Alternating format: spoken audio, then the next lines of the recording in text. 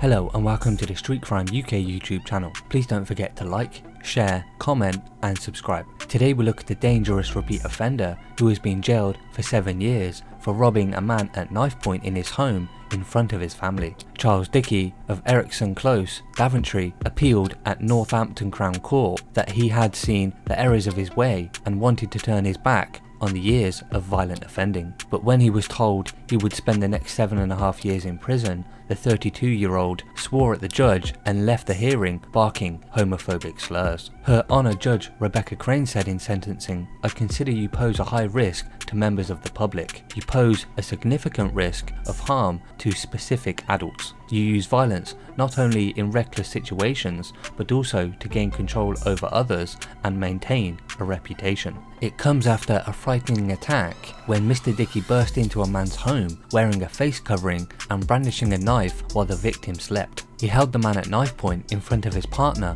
while making stabbing gestures at him and demanding he hand over a stash of cannabis. Before making off with the drugs, Mr. Dickie slashed the victim in the arm, causing a deep wound that needed emergency surgery. It is understood children were in the house during the offence. The 32-year-old was also sentenced for an unprovoked attack where he and another defendant, Brogan Everest, 22, of HMP Peterborough, slashed out at 3 drunk Polish men and told them to go back where you came from. One of the victims was punched unconscious in the attack, who then fell and hit his head on a doorstep, an injury that reportedly still causes memory problems to this day. The 32-year-old has been sentenced for a string of offences in the past, including an incident of religiously aggravated offence against a Muslim taxi driver. Other offences have included carrying a bladed article, theft, robbery, ABH and wounding. In court, Mr. Dickie's defence barrister, Mr. Paul Webb, said the 32-year-old